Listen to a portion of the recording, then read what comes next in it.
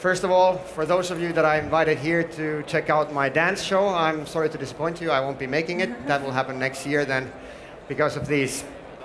We have roughly about 20 minutes to convince you guys that the hottest topic, the hottest business that you all should be in for the next 5 to 10 years is transport, believe it or not.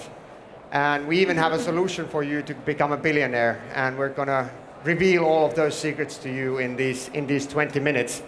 Some of you may have heard the term mobility as a service and what it will do to the transport. And this is what it looks like. We've all seen big changes in sectors such as media, retail, all kinds of businesses that have gone and changed completely through digitalization. One of the last frontiers that not changed yet is transport. There are reasons for that, but we are going to see it, and it's a huge thing. This is our guess of what it might be looking like in the near future. If I look at my kids, like the one that is 15, he really thinks that do we really have to do this all separately? If I use a bus, if I use a taxi, if I use a bike or city car rental, any of these, why don't I get it from just one-stop shop? Why doesn't this work like my teleoperator that brings in all the services together and just delivers those? We don't think about anymore if I want to call to Sweden, where Sonja just came from. We don't think about having to, do I use satellite link or do I use copper? What should I use? I use my operator and just say, okay, connect me. But we don't have that in transport yet, but we'll soon have. These are some examples of packages that are pretty close by, and I would say you might be hearing afterwards things like Uber and such.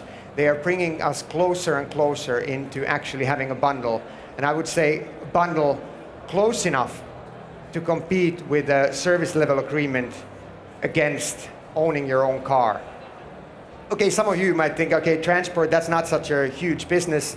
It's not a big thing. Gaming is huge, but let's see. Well, back. This is the word. Consumer business in transport. The transport service market is 10,000 billion euros annually. We're on the verge of redividing this business. And this is what is going on. I know that the car industry understands this. There's a lot happening. And normally this digitalization means that new players can come up and actually get a big share of that one. We don't have global service providers other than Uber, Lyft and such that are the first comers at the moment. We don't have many of them. But if you think why the worth of Uber, for example, is so huge, this is why. So don't think of transport as something small, or don't think of taxi business. Think of that figure. In other words, if we think of what happened with telecom industry from 80s to here, and the huge change and what it's contributed to the world economy, that the average revenue per user, the monthly revenue that can be derived from one consumer in Western countries is roughly about 30 euros or less. But for transport, it's 10 times, 300 euros a month that we spend in transport. Think if you're on top of that and all of that. And why there's a lot to be gained. You know, this system is built solely or mainly on having private cars. One person, one car. And the usage of this system, usage of those cars is less than 4%. So there's a lot to be gained. Those packages that I showed you can be way cheaper than what you're paying now as your debt for your car loans. And this is what we're talking about. I have the brightest mind, I can easily say the brightest minds in the world at the moment. I know that the whole mobility as a service, the concept is born here in Finland, in this community, and we have the ones that have been doing it and are doing it now on stage. For us, it's okay, jump up and say, no, that's all wrong, and we'll try to fight against you. I've got pretty good ones to fight with you guys. But for next, one of the success stories, maybe some of you have used Kutsuplus here, and behind that technology is Ajelo. And Teemu is CEO and co-founder of that. How do you see you fit into this part? Do you think that there are possibilities for startups to become really huge? Yes, and maybe I can start by explaining what is Kutsuplus and what is Ajelo. We have service and we have technology. So Kutsuplus is service of Helsinki region transport, and the aim is to get people out of private cars. And to do so, we need to have service which is affordable, meaning shared rides. But still we need to have high quality, which means getting to destination without transfers, real-time need, and you have to serve those. And then we have the technology, and that's what our company is about, Ajelo. And well, the aim was to have the technology in urban contexts. And that means scalability. And for scalability, we have to have fully automated system. We need to rely on cloud-based technology. And we have to have super scalability. The more demand, the more vehicles, the better service, the better efficiency. And actually, I'm happy to say that we were acquired last week. And now we can combine that technology to knowledge in operations, and we will conquer the world. You will see. But how does that fit to this mobility as a service? I argue that on-demand shared rides, that's one key component of future urban transportation. But that's only one component. We need other components also. We need options for passengers. They have travel need, and one of the components fits best. And if that's not always the private car, we can win. All right. Hey, congratulations about this. Then we have a young superstar here. I believe, over 300 articles varying from Guardian, Washington Post, Chinese TV, Reuters, and all of them have been interviewing Sonja about the thesis you made for Helsinki City. How did this happen? How did you become a superstar overnight? Well, yeah, that's a long story.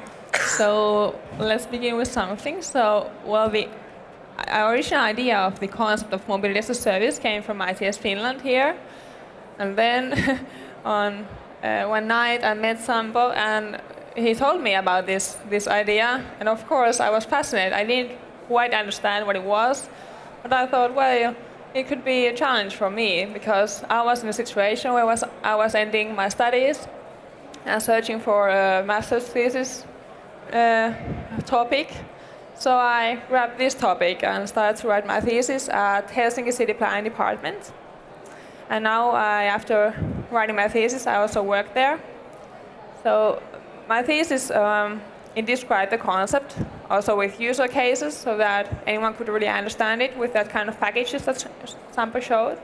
But I also studied how to implement the concept in Helsinki, or actually in any other city, as the concept really is scalable.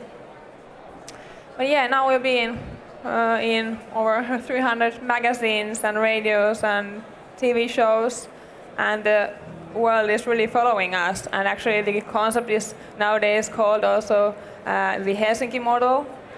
So this has brought very much attention to us, and we are being contacted several times a week from companies that are interested to come to Finland to run this kind of business, to launch their ideas, and from researchers and from other cities, that how could they also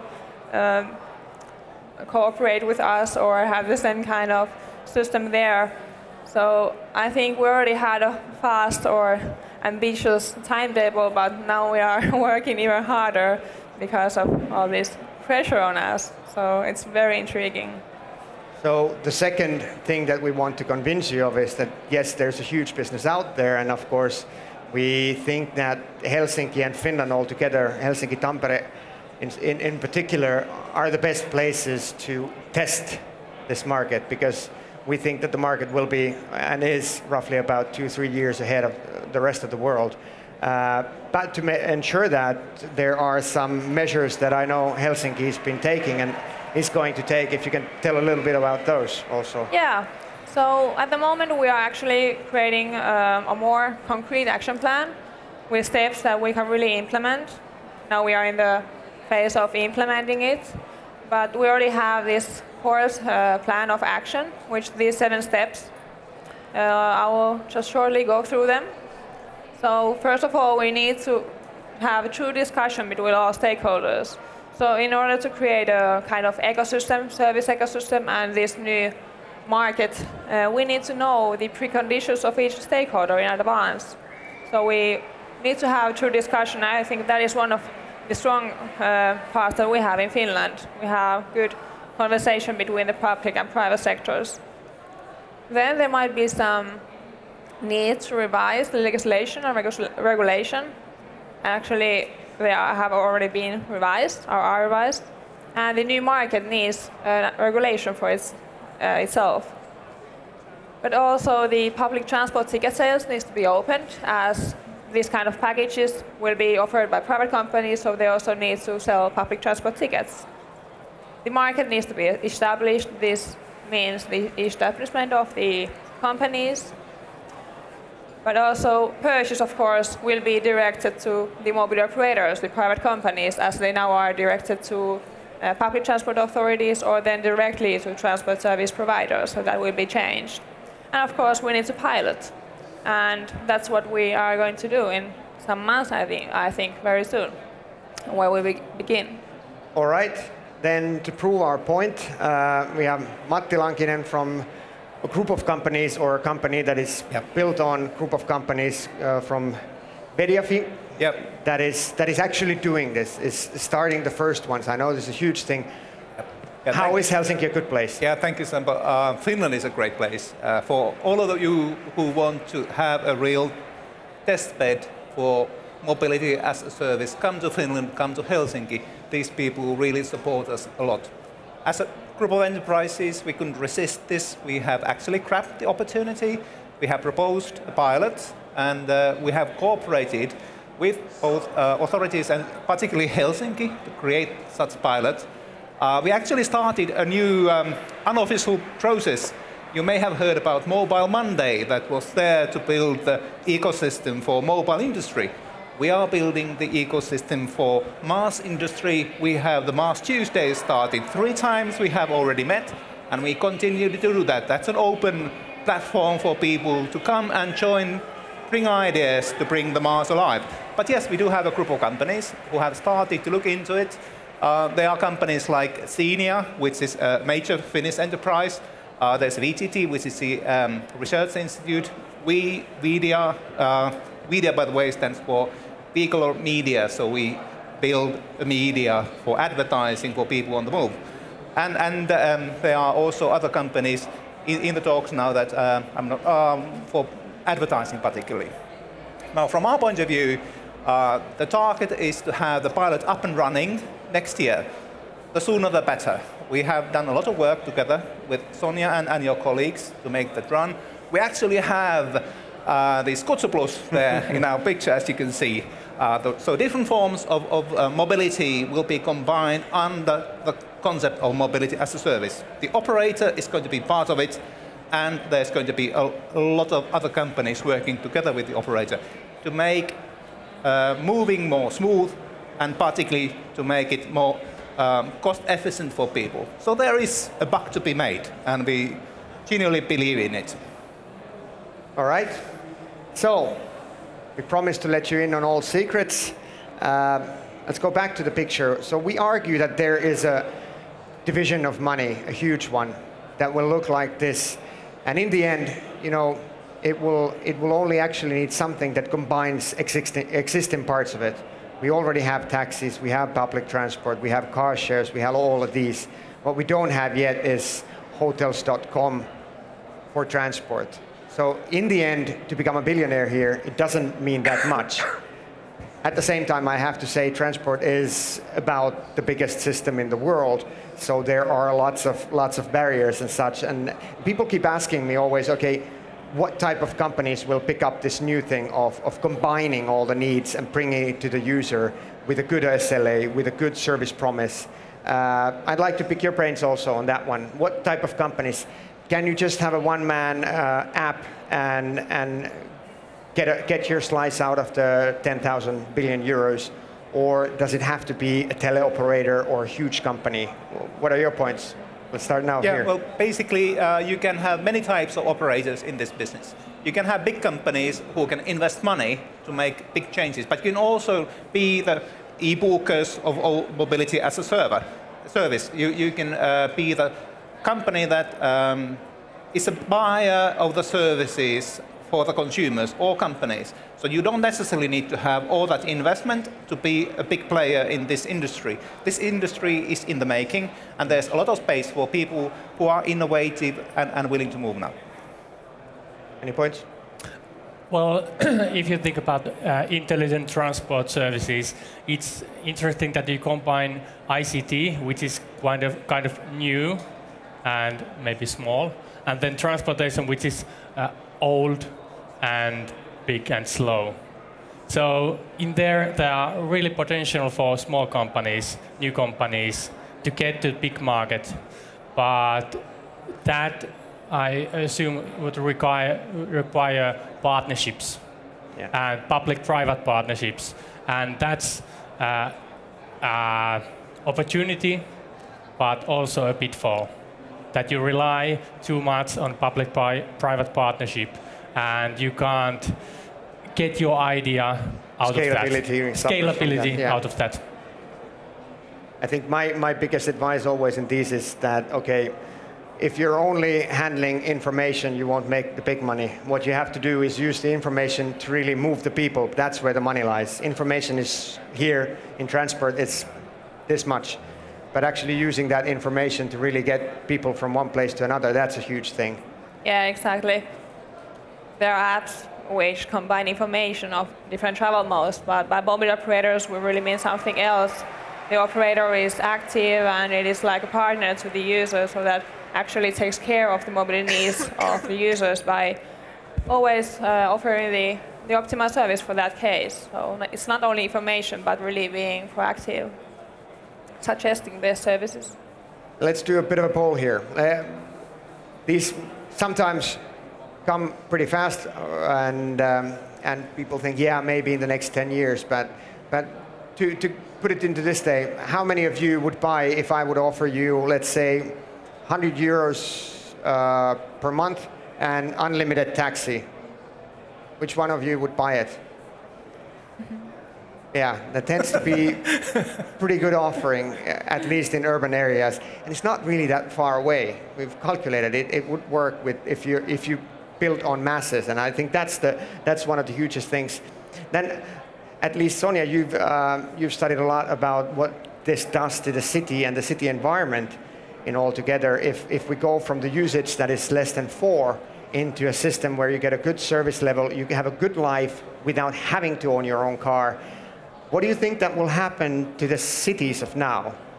If it's now 4%, if it goes up to 30%, the need for parking space, for example, is a lot less.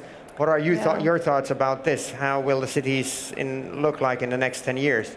20? Yeah, the concept really has great potential in, for example, reducing parking space and capacity from roads. So of course that would mean more space for something else, and parking spaces are of course really expensive for the city. They are worth more than the fee that we are paying for them. So this would make cities more attractive and leave space for something more interesting than parking spaces.